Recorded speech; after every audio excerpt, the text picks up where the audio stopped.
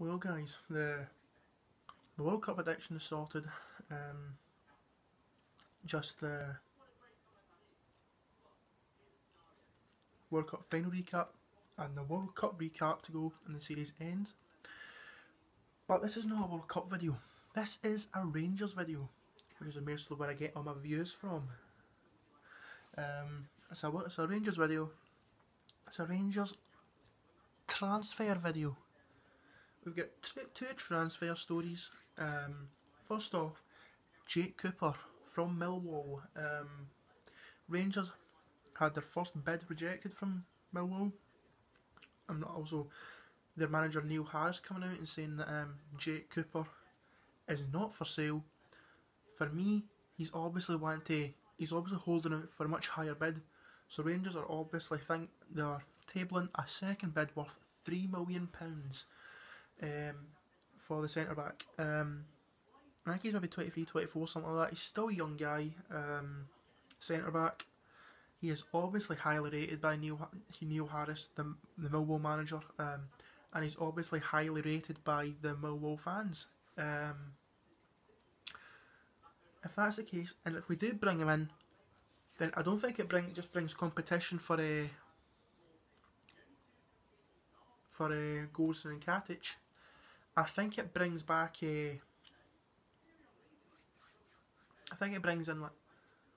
gives Steven Gerrard more formation ideas. I think it gives Gerrard an excuse to maybe, I wouldn't say an excuse, but a chance to implement a three at the back with maybe Declan John or Jimmy Murphy as the left wing back, and obviously I think Candace as right wing back. But Steven Gerrard's the manager. I don't know. It's just an idea. It's just a thought. Nothing concrete.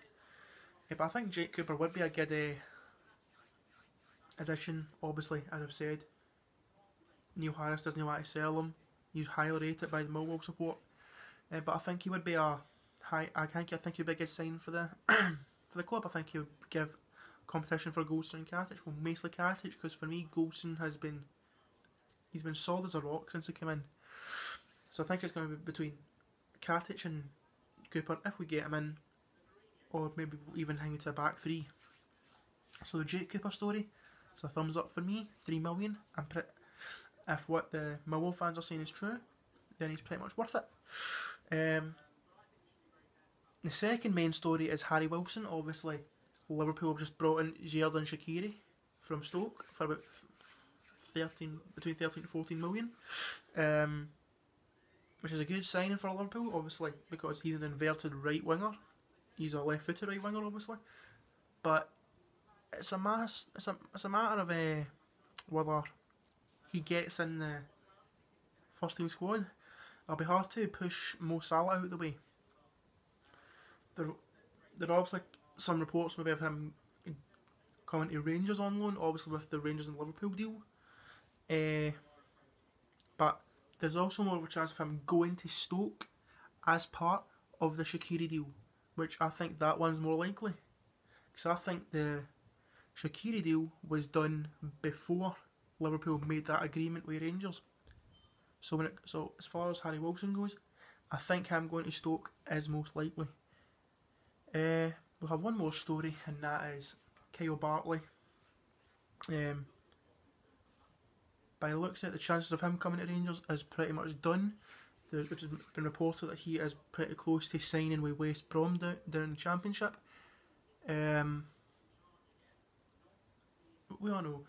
I think every single Rangers fan would have loved to have Kyle Bartley back, but by the looks of it, the interest in him is gone, and it appears that he is very close to signing for